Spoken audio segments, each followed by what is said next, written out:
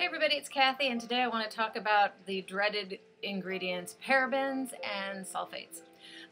First, let's talk about parabens, and I've got just some little notes here that I've scribbled down about things I want to tell you. So, parabens are in just about everything. If you look at shampoos, toothpaste, shaving creams, soaps, personal lubricants. Anyway, you can find it in a lot of things, deodorants. The problem is that it's also found when they look at cancer tumors, they find a certain amount of parabens in there. So there is thought to be a connection. Now, it's obviously still considered safe. This is something that is highly debated. But, you know, the FDA is still allowing it to be used. That's why it's still in all of our products. But when you think about the fact that parabens are what's it called, estrogenic, which means they can mimic the hormone estrogen, and we know that that plays a role in developing breast cancer. And then the fact that it's showing up in the actual tumors, the way they look at it now is they say that it needs to be studied further, that they're not sure to what degree it affects us. My feeling is there are plenty of other ways to preserve products, and that's what parabens are used for. They're a very inexpensive preservative. So I just choose. I'm not hardcore. I'm not one of those people that I'm using organic toothpaste, and I have tried organic toothpaste actually and didn't like them. But anyway, aside from that, I definitely am getting parabens in my life. We all are, unless you are really vigilant. So the way I look at it is, I will try to control the ones that I see and that I'm aware of and that are easily controlled, and then the ones that I'm getting through food additives and other things, I'm just I'm not going to spend my life worrying about it. That's sort of my attitude about everything. I am not a purist when it comes to chemicals. Certain chemicals I love. They're a big part of what helps us in skincare. So I kind of walk that fine line between how much can I fairly easily control and have some choice about, and then the rest I'm just not going to worry about it. So when it comes to skincare products and shampoos in particular, I do look for those because now they're so widely available for those products that don't have parabens. I just feel like, why take a risk? Breast cancer is so prevalent now. So many people are affected. Ask around. You'd be shocked how many people you meet have had breast cancer. It's shocking. Because my intake form asks if you've ever had cancer, skin cancer, and because it asks that, I am very aware of how many women have suffered from breast cancer. And I should include the men too. Guys out there get it too. But I think about my kids, and when they were babies and I started being aware of what was in their products in particular, it's possible that we can all take a little bit of something, but when we are completely, constantly loading ourselves up with all of this stuff, and it gets into the water, the drinking water, because we shower, it goes down the drain, it gets filtered, and then we end up drinking it. So when you add all this up, I just feel like it would have to have an effect eventually. It just doesn't make sense otherwise. And the fact that it is showing up in tumors, that says something to me. So, so that's the parabens. That's why I like to stay away from parabens whenever possible. Okay, so now I want to talk about sulfates. You often see them called SLS, SLES. One of them is ester sulfates.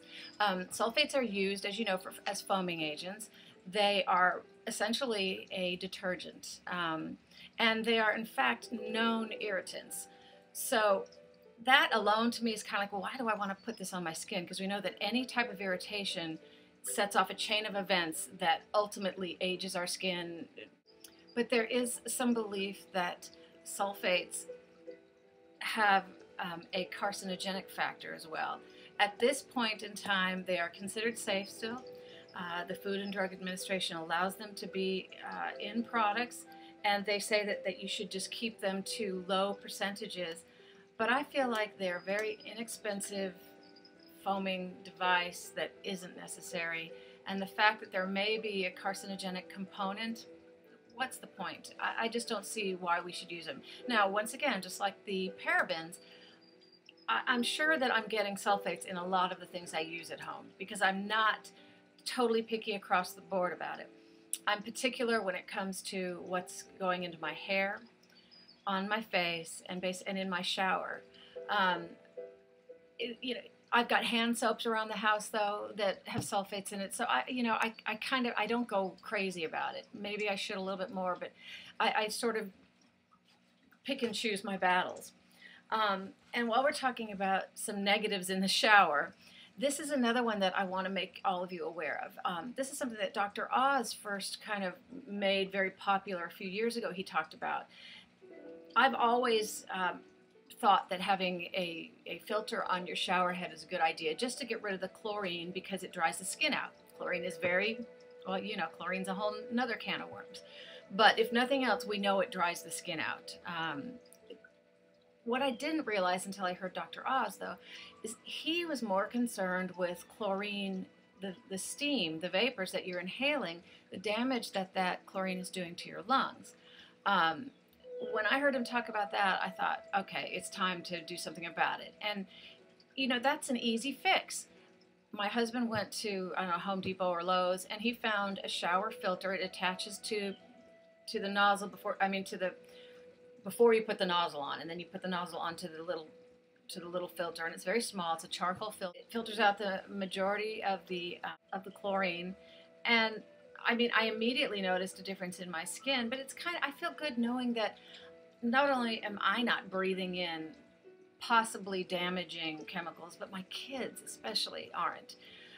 So that's an easy fix. 20 bucks, you can go, you know, don't go buy the $200 ones. There are some really expensive ones.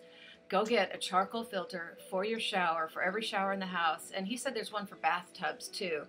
I guess it goes on to the spigot somehow. But, you know, look into that. These are 3 things that we can have control over that are pretty easy, don't require a lot of money. You know, there's so many products now that are paraben-free, SLS-free, so look for them. And then same thing with the chlorine in the shower. Let's not be breathing in all this stuff. I think it's crazy when you look at how many people are suffering from cancer and all kinds of different autoimmune diseases. And, you know, in the case of parabens, they disrupt the endocrine system. They have to go and Google it and read about it. It's I don't want to say frightening, but it's compelling. It makes you just say, hey, I'm just not going to even go there. So I hope that you will, you know, take a minute to Google these things. It's so easy to get information now. And let me tell you how I go about researching something. I never read just the pro or the con because I feel like it's so easy to be swayed one way or the other because arguments are always so good, right? So if I really feel strongly one way, I purposely research the counter thinking because for me that's the best way to sort of check what I think. So so when you're looking at parabens and sulfates, look at both sides because it's very controversial. There are experts on both sides that say different things. And I do think it's important to take it all in. For me, I think it's just better to err on the side of caution. So I hope that gives you a little bit more information today. And I really think it's great when you are able to feel empowered to have a little control over this kind of stuff. You know, we have so much information thrown at us. Let's kind of learn how to weed through it all and make our own choices. So that's it. I hope y'all have a great day and leave a comment below. And don't forget, subscribe if, I don't know, subscribe if there's anything that you liked hearing. Thanks.